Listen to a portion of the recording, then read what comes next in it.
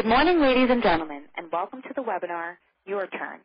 Experts answer your facility's STERIS System 1 transition questions. Please note that this presentation is being recorded.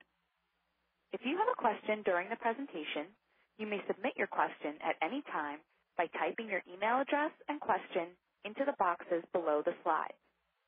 If we don't have time to answer your question, we will follow up with you after the webinar has completed.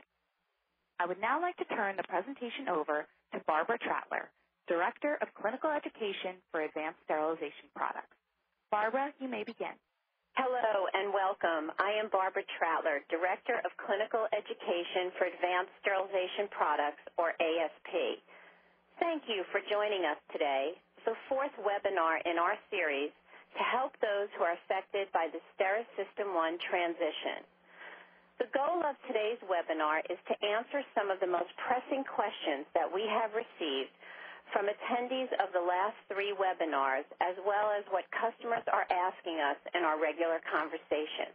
Before we begin answering questions, I'd like to briefly talk about the common thread that brings us all together today. We are here because we are all deeply concerned with infection prevention in the surgical arena. Medical devices and equipment that are not sterilized properly put patients at risk of healthcare-associated infections, HAIs. HAIs are one of the top 10 leading causes of death in the United States, with an estimated 1.7 million people acquiring HAIs each year. HAIs also contribute to increased healthcare costs, with an estimated annual economic impact of more than $17 billion in the United States. At ASP, we strive to create the safest possible environment for patients and their families, healthcare workers, providers, and communities. We'd like you to hear a surgeon's perspective on infection prevention. Dr. Dowling is an orthopedic surgeon and chairman of the Department of Orthopedics at Morristown Memorial Hospital in Morristown, New Jersey. And here is what he has to say. We also have to rely on people we don't see, which are the people that take care of our instruments upstairs, the central supply area, where they clean the instruments, they make sure that they're sharp and accurate, and that the trays that provide this are fully filled.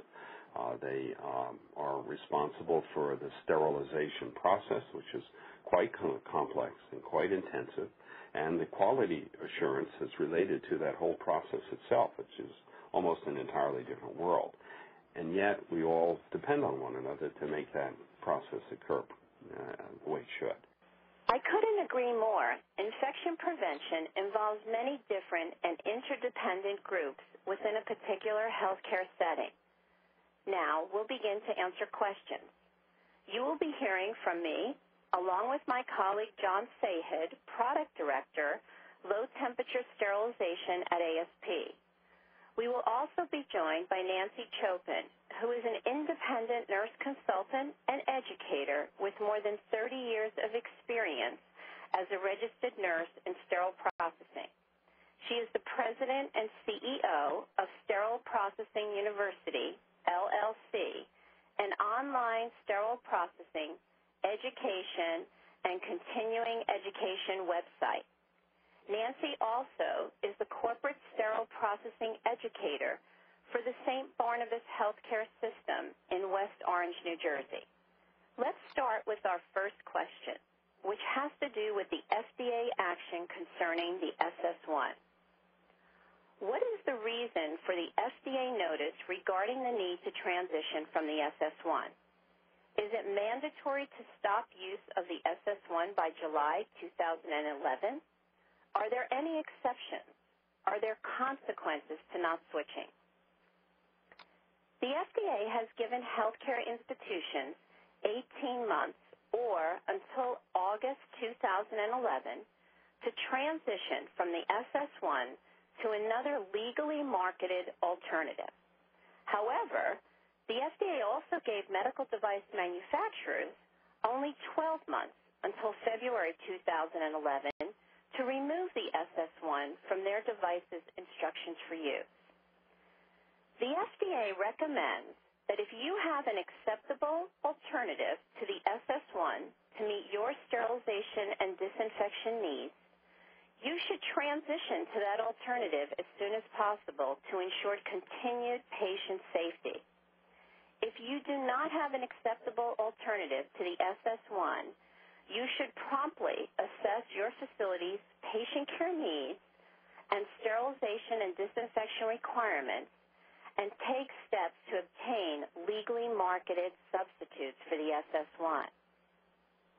We also thought it would be helpful for you to hear a clip from a previous webinar when June Wyris, RN, Director for Perioperative Services at Capitol Health, spoke about how she addressed the transition. I first found out about the FDA announcement regarding the SS1 probably within a day of its release. There were a lot of questions that came to mind because this is a product we had been using for many years. So our first thought was it couldn't possibly be the equipment we've been using. But I soon found out otherwise, and I knew that we had no choice but to act on it. I knew it would only be a matter of time before the folks in infection prevention would start asking questions and looking to us for answers. So we had to get working on it. The first thing we did was bring together some lead people at the table from the operating room and central sterile processing. We plotted out the kinds of instruments that were going in the SS1 and what the possible alternatives that we had at our immediate disposal, and how did those alternatives impact our turnaround times. We have another question related to the FDA notice regarding the need to transition from the SS1. The question is, when will STERIS stop supporting the SS1? The consent decree dated April 20th, 2010, between STERIS and the FDA prohibited STERIS from distributing the SS1. As part of the consent decree, STERIS created a certificate of medical necessity, which requires the signature of the facility's president, chief executive officer, chief medical officer, chief operation officer, or chairperson of the review board to continue using and receiving support for the SS1 during the transition period. Please listen carefully. If a facility currently using an SS1, the facility must have a signed certificate of medical necessity. The deadline for signing that certificate of medical necessity is July 2nd, 2010. What that means is that if you don't sign the certificate, you cannot purchase supplies, accessories, or replacement parts for the SS1. Hi, this is Nancy Chobin, and I'm going to answer the next few questions. Let's start with, why is there need for urgency in switching from the SS1? Don't I have until August 2011? There is a lot of confusion on this issue. The FDA clearly recommends that if you have an acceptable alternative to the SS1, you should transition to that to ensure patient safety. The FDA has really stepped up to the plate on this issue. The FDA website is an excellent resource for additional information on what facilities are expected to do.